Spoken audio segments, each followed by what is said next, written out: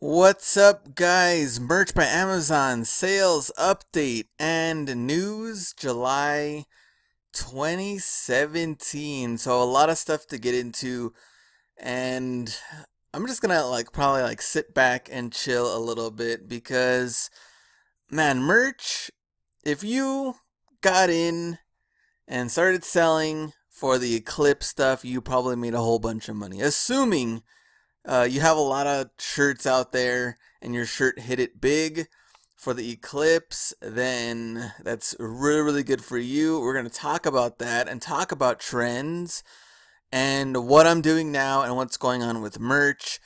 So let me go to the numbers first. Well, actually, before we start, just to remind you, Merch Minds podcast, me and Young, we have a weekly episode. iTunes, Libsyn, Stitcher, our private Facebook group if you want to join that. It is free. The podcast is free. You can listen to it every single week. Last week we had a problem. We had an issue with audio. For some reason it just didn't work out with our special guest, but we're going to have her back on and then we're going to interview her for this week and then we should be back to normal. Everything should be good to go there. So we'll talk about the podcast and actually where me and Young are going to be in September. So we'll talk about that. All right, so year to date, January through July, I've made a little bit over $30,000 for those 7 months combined, which was actually, this was probably, I think this was like my starting salary like 4 years ago, 5 years ago, around there. So just to show you, and actually that was before taxes. This is pure profit, since I don't have any designers or anything, and I'm not hiring anybody to list or anything like that. This is just my money from merch. Let me go to show you guys my sales and what's going on here. So, of course, from the 90-day rule, we have had some designs taken down. Let me refresh this. I think the last time we talked, at least that I showed you guys, I was at like 2,300 shirts or something. Remember, a lot of these shirts are kind of old. I think I submitted about 125 shirts for the month of August. Not that great. If you guys remember, especially when I was really focusing on merch and in my prime, I was submitting about 100 a week. So really behind this month of August. Same thing, going out of town and trying to build up my brand and my name. And it's a lot of work out there. I feel like I'm on tour or something, like a band. Uh, even though I'm doing presentations, it's like you're playing a show. I have different, lanyards and drawstring bags and other cool stuff, Hustler Hacks gear. It's almost like I'm selling my merch like a band too, to trying to get my name out there. And the channel's doing good. That's growing, almost at 30,000 subs. But a lot of my attention has switched over to the traveling, the presentation, some eBay, and my YouTube channel. So with merch, I haven't really been putting in the 100% that I should be. And I've even had some people commenting like, Glenn, you haven't, are you still doing merch? What's going on with the merch? How come you haven't really been talking about it as much as you used to? What's going on with it? And that's just the truth. It's just that my focus has kind of changed a little bit on growing the brand, Hustler Hacks brand, and my name and influencer and things like that. So it's a lot of work and something that you guys have already known, that I met with Gary Vee, and something that I really wanted to do, and that's what I talked to him about growing the brand and what to do next and where to go. And if I want to get my name out there, want to meet people and network, then I need to be out there. So that's where it kind of switched. But now that Q4 is coming up, of course, we're going to have Halloween, Thanksgiving, Christmas, all of that is coming up very, very quickly. I don't have a lot of trips planned out like I did for August. I went out of town, I think 3 or 4 times, different cities. So now I really want to kind of like switch the focus back into merch again and get these numbers back up. to where they used to be, and beyond, and get ready for Q4. And I don't know about how much FBA I'm really going to be doing. I think I'd rather focus more on merch and have that long-term designs and build those up rather than flipping, toys and things like that from retail arbitrage. But who knows? Let's see once Q4 comes around. But that's where I am the last 7 days. 190 products sold, and estimated royalties $967. And let me show you guys what I made for July. So again, we got a decrease, and that's what I like. I'm showing you guys my actual numbers. I'm not trying to ever, lie to you guys and show you what I'm not really doing, or pretend that I'm doing awesome if I'm not putting the work and time into it. So that's what my numbers look like. A decrease from July, $3,280. And like I said, for August, I probably uploaded maybe like 120 shirts. In July, I think we talked about it last time for the last video. I was already kind of like doing that switch where I was going out of town a little bit more often. But now it looks like August will be an increase, maybe about $4,000 range. So kind of going back up, and then I could just build it up from there. So I'm going to be working on that as soon as my other trips end. I have two really big trips coming up in September and October. So there we are there, update. And I can close this. And there we are for, I guess, ever since I joined, all the way until July 2017. All right, let's get into just different news and tips and stuff. Oh, I forgot to talk about, did I talk about, oh yeah, I talked about that. So you want to know where I am for the 100,000 profit. I am less than $10,000 away from making $100,000 profit. And I think this is wrong, right? I don't think I ever changed this. December 2016. This is supposed to be December 2015, because that's $107 when I first joined. That was my first payout. So ignore this. We'll just put since December. It was supposed to be since December 2015. So there we go. And I am less than 10,000 away. All right, let's talk about the trends and everything we wanted to kind of get into. So Eclipse 2017, I think there was like, what was the top ranked shirt? But I remember somebody, they had talked about they had made like $1,000 in a day or something because of that trend, because of that day, and leading up to it. So I think Yang had like 2 Eclipse shirts live, and I don't think either one of those sold. So I can only imagine how many Eclipse total shirts there were leading up to it. Let me know in the comments if you had any Eclipse shirts live, and if you had any good sales. Did you have success with a couple of these shirts or not? Did you just have a couple of them just to try it out to see what happened? Let me know. Like I said, so some capitalized on this trend, some did not. And of course, now it's time for a new trend. Now that the Eclipse 2017 is done, those people that did bank on it are going to have to find a new trend. And my numbers have been consistent.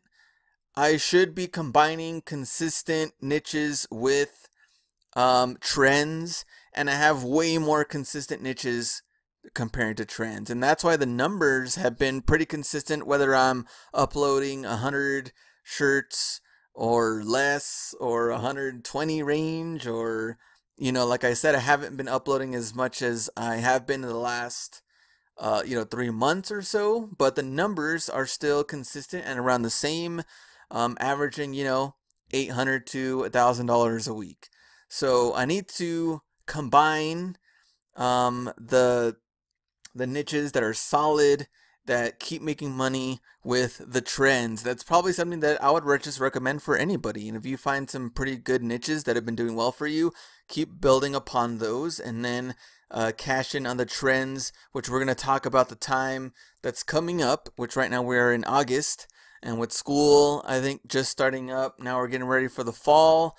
Now we can get into different trends, which Halloween 2017, and why I want to talk about this and why it's important. The last couple of years, I have done pretty good with the Halloween shirts, and you're going to see definite increase in customers. for October, November, December, Q4. So I would start getting ready for this now. I mean, you don't have to have them live necessarily, but have the designs ready to go. Do your research on trademarks. What can you do for Halloween 2017? And, some catchy slogans. Now, some stores are already selling Halloween stuff, like Ross, and a little bit of Marshalls. They're not going all out yet like Ross is. They already have, decorations and scary, skull stuff that talks and I don't know, all that stuff. So they're already preparing. Now, right here in yellow, Hobby Lobby and Michaels, I guarantee you, if you go to these two stores, you can come up with a bunch of different ideas that are not trademarked. And a lot of people are still trying to get around the trademark stuff. I've talked to, I'm still answering a bunch of emails. If you have any questions, yes, you can email me, but I'm still answering those emails, and people are like, Glenn, do you think should I try this? Should I try to get away with this? Do you think they'll catch this? Can I go around this? It's like it's a popular movie or TV show or team. If Amazon pretty much can figure out what you're trying to do, what your intentions are, similar colors, and what you're implying, that's enough to get the trademark, on you, or copyright rule or something to get your shirt taken down or not even accepted, period. Don't even try it. There's millions of ideas out there. And so Hobby Lobby and Michaels, go there. I guarantee you'll find very good ideas to kind of work upon for Halloween. Marshalls and Ross, they have already started, like I said, on Halloween 2017. Ross, I've actually taken some pictures of some pretty cool stuff that pretty clever ideas for Halloween. So I'm going to work upon that, try to make them better, of course, better design. And like I said, once I'm back in from out of town, definitely going to have to switch my focus and get ready for Q4. Tuesday morning, they're a little iffy. Sometimes they'll have a little bit of like Halloween, Thanksgiving, Christmas on some small sections, but nothing as good as Hobby Lobby and Michaels. Target, Walmart, of course, they're always going to have their Halloween gear, but they're always a little bit later compared to like Ross. Like I said, they already have their stuff out. And of course, Dollar Tree, you can also find like small little knick-knack things that they put out, like small decorations, small signs or stickers, these type of things, and that's what you can get your ideas from and slogans for Halloween. So that's my overall tip. Get it ready for Q4, and like I said, have the designs ready. You can already have these like on draft mode if you want, with the proper titles and everything already ready to go. And I'll probably go live maybe first week, maybe late second week of September, so that you're already prepared. And then those shirts, give them about 2 weeks to already, go live, go on, and they're already on Amazon. Get some time to kind of build up, get some traction. So give those some time. Don't wait until mid-October to get these live. I would get them live before October, period. A lot of these Halloween shirts, so make sure you're set on that.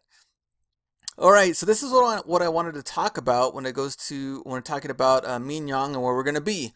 Merch.world. If you want to go there right now, merch.world. This is a Merch by Amazon conference by Chris Green. And first he kind of kept it kind of secret, and then he just kind of started marketing it and telling everybody about it. So September 6th and 7th, I know it's coming up very, very soon. If you're in the Seattle area, definitely come out for this. So let's go to the website real quick, merch.world. Like I said, me and Yang are going to be there. If you follow the Jersey guys, they do, what is their Facebook group called? But they do ride-alongs every single day. They're definitely going to be there. And also Neil from Merch Informer is going to be there. Obviously Chris Green. So tickets, $295 per person. And Ken Real, day one. Excited to meet him. Owen Video. So now I have some YouTubers that are out there. Entrepreneur on what #1 rated product. So I don't know if that one has anything to do with merch or not. This is the one that really has got me kind of excited and pumped for this.